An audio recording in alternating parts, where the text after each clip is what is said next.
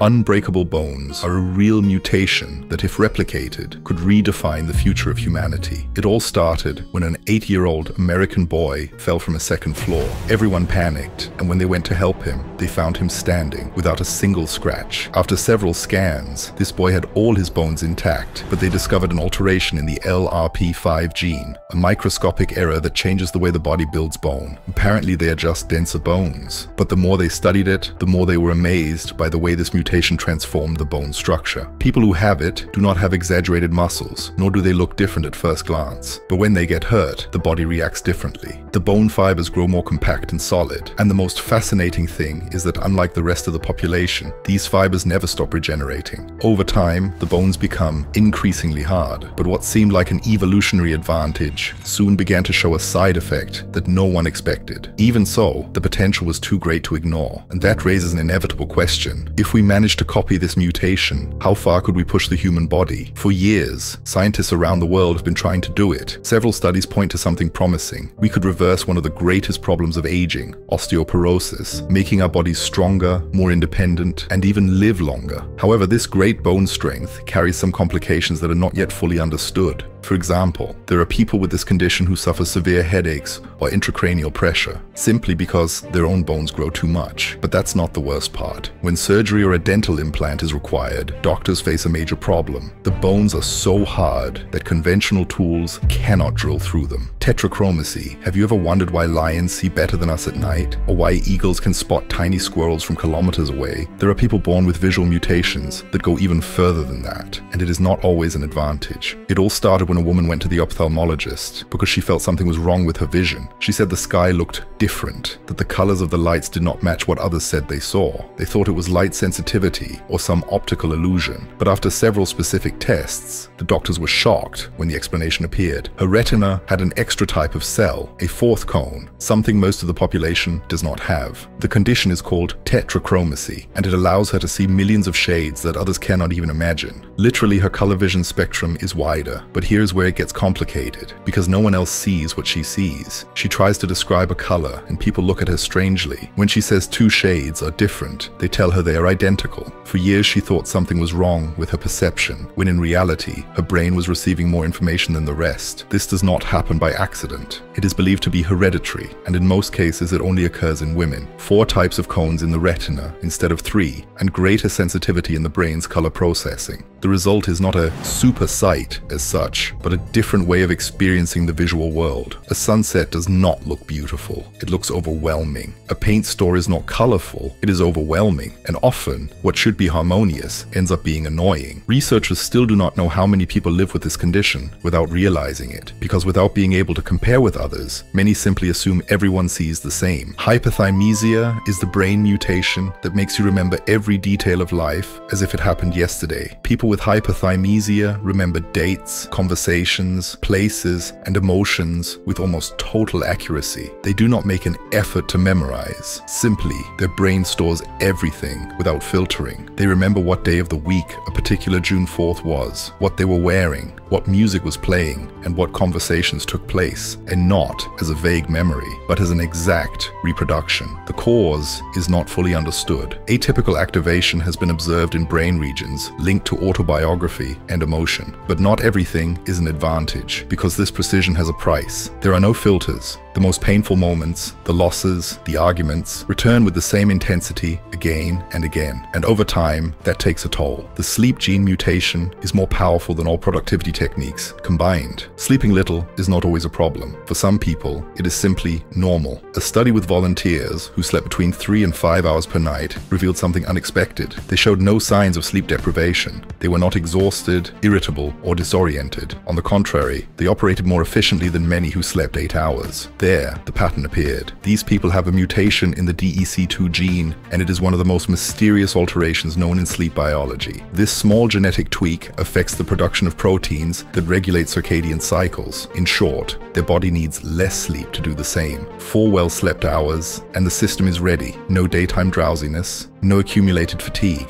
What this mutation does is compress the entire deep rest process, allowing the body to regenerate in half the time others need. They have less light sleep, more restorative sleep, and distribute it more efficiently. From the outside, they seem hyperactive. They wake up on their own, do not need an alarm clock, and while others are just starting the day, they have already completed several tasks. But that can also become a problem, because this level of constant performance becomes addictive. Many people with the mutation take years to discover that what they have is not insomnia or anxiety. Simply, their body does not need to disconnect as long as the rest of the population. Cyper. There are some people who do not feel pain, neither burns nor fractures nor cuts. They also do not sweat, even when their body temperature rises dangerously. This condition is called CIPA, congenital insensitivity to pain with anhidrosis, a genetic mutation that disables two fundamental systems, the ability to register physical damage and the thermal regulation mechanism. The hardest part is that for years, it goes unnoticed. A child falls and does not cry. They burn themselves and do not react. Everything seems like pain tolerance until infections, broken bones, and extreme fever appear without anyone seeing it coming. Because pain, although unpleasant, is a warning signal. And without that signal, everything depends on constant observation, checking the body every day, being alert to hits that do not hurt, wounds that do not warn. Living with CIPA does not mean being stronger. It means not knowing when your body is in danger, because it simply does not tell you. Supertaster mutation. Some foods trigger rejection from the first bite, not due to texture nor prejudice, but because they activate an extraordinary sensory response. In certain people, the TAS2R38 gene has a variant that increases sensitivity to flavors. This group is known as supertasters. They do not need to taste much to detect compounds that others fail to notice. The problem is that this sensitivity comes without a filter. Everything comes with more intensity. Broccoli, black coffee, even certain sweeteners. For them, everyday food is perceived as more extreme. And although it may seem like an advantage, in practice many options become uncomfortable or impossible to enjoy. The palate reacts before the thought, and it is not something they can easily explain. Saying something tastes strange when others enjoy it creates distance. And although their taste perception is technically superior, everyday experience ends up being more limited. Immunity to mosquitoes. While mosquitoes devour you in the summer, there are people who seem to wear an endless repellent. What seems like luck has a genetic explanation.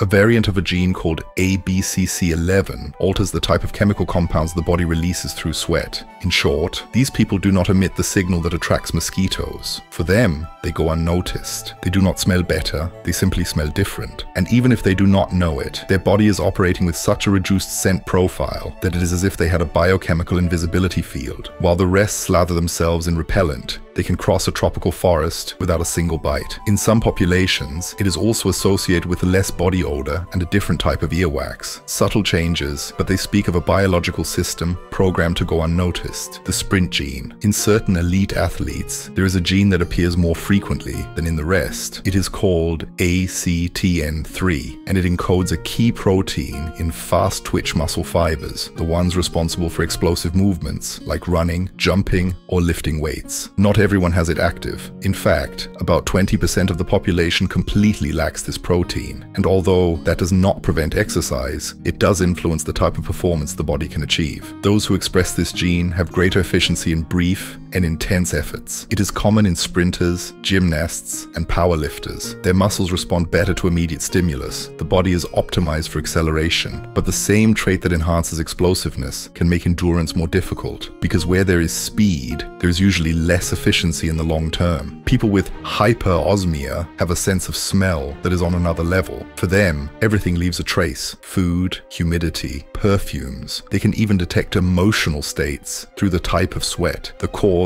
lies in increased sensitivity in olfactory receptors, combined with more active brain processing. Sometimes it is genetic, other times it appears after hormonal or neurological changes. The problem is that this level of perception cannot be turned off. Many cannot wear perfumes without getting a headache. Riding the subway becomes a difficult experience to endure, and what for others is just the smell of humidity, for them can be a specific combination of mold, dust, and poorly rinsed cleaning products, the cervical rib. Not everyone is born with the same number of bones. Some people, without knowing it, have an extra rib right at the base of the neck. It is not part of the usual human skeleton design, and in many cases goes unnoticed. But when it grows too much or forms in the wrong position, it can press on nerves or blood vessels, causing discomfort in the arm, shoulder, shoulder, or neck. It does not provide additional protection, nor does it improve mobility. It is simply there due to a variation during embryonic development, a small biological deviation that the body allowed and that sometimes, years later, starts to make noise. The GRIA2 gene mutation is an alteration in the way the brain processes fear. It is not bravery nor cold blood. In certain studies, cases have been observed of people with mutations in the GRIA2 gene, which affects receptors related to the danger response. The result? A minimal or completely absent reaction to situations that normally trigger alertness. They do not freeze, they do not avoid risk, and they do not exaggerate it. They simply do not perceive it with the same intensity, and that completely changes how they make decisions. It may seem useful, as today fear is the greatest enemy when pursuing big goals, but living without fear also means not detecting limits, driving at high speeds, exposing oneself to dangerous environments, or taking physical or social risks without measuring the consequences. Fear is a protection system, and when it is disconnected, the world becomes different, but not necessarily safer. Dystociasis sounds technical, unimportant, but in reality, it is the reason why some people blink and feel like they have sand in their eyes all day. This is a genetic condition in which a second set of eyelashes grows right on the eyelid edge. It is a micro variation, generally associated with the F or XC2 gene. At first glance, it may seem like a curious aesthetic trait, but it is not always harmless. That second group of eyelashes sometimes grows in irregular directions or inward, constantly rubbing the eye surface. That can cause irritation, chronic tearing, or even corneal damage if untreated. Interestingly, many people live with it for years without diagnosis. They only feel that their eyes are more sensitive. Double whorl. Most people have a single swirl on their scalp, others two. And although it may seem like only an aesthetic detail, that small difference has its origin in an uncommon genetic configuration. The double hair crown alters the hair growth pattern. It is not a disease nor a defect, but it does complicate simple things like combing or wearing a hat. The hair grows in opposite directions, as if two centers of gravity were pulling the same field at the same time. It is not known for certain why it occurs. It has been linked to genetics, but also to certain processes in embryonic development. In some studies, it has been associated with brain lateralization or certain hereditary traits, although there are no firm conclusions. The curious thing is that although it does not cause pain or affect health, many people experience it as a daily battle in front of the mirror, because no matter how hard they try, the hair always ends up twisting on itself. Twice. Don't forget to support this type of content by subscribing and watching this other very curious video that you will love.